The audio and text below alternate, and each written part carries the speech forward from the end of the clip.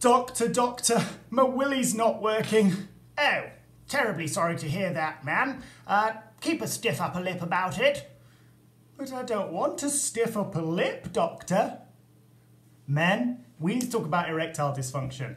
I'm Dr. Andy Knox, I'm a GP, Director for Health and Wellbeing in Morecambe Bay, and we're going to talk about our willies today. Listen, first thing, erectile dysfunction is really common. It will affect probably every single man in the whole world at some point in their life. So, let's get it out in the open. I don't mean you, Willy, I mean the subject, and let's talk about it and stop being embarrassed about it. Because actually, we see hundreds and thousands of men in the NHS struggling with erectile dysfunction every single year. The second thing is, actually, you need to talk about it because the little man, or big man if you're lucky, downstairs might be telling you something that's underlying going on. So there are lots of different causes for erectile dysfunction. One of them is that you're under a lot of stress. And it might be that we need to help you think about how to deal with that better. You might want to see a coach or get some counselling or whatever, or think about how you're spending your life. It could be that you're struggling with a mental illness like depression or anxiety, something else that men aren't particularly good at talking about.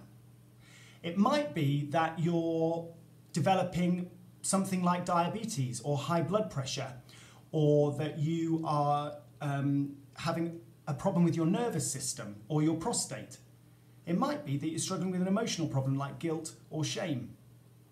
Actually, there are lots of different things that could be going on, and it's worth us checking those things out.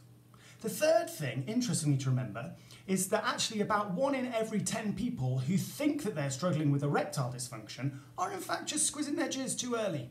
Premature ejaculation. So you're getting your erection, but it's not lasting very long because you're ejaculating too quickly. So we can think about that. It might feel a bit embarrassing when we ask you those questions, but actually it's just a normal part of life. Sex is a really important part of any relationship. And the fourth thing to remember is that actually this is really treatable. There's lots of stuff that can help. Either we treat the underlying condition, or we can give you medication, which actually you can buy really cheaply over the counter these days from a pharmacist, to actually help you achieve an erection and enjoy sex again. So, let's not be embarrassed about this issue.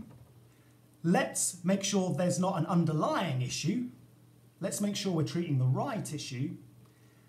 And then let's actually sort out the issue. Okay. Men, come on. Let's talk about erectile dysfunction and let not it be a massive issue for us. Hope you find that helpful.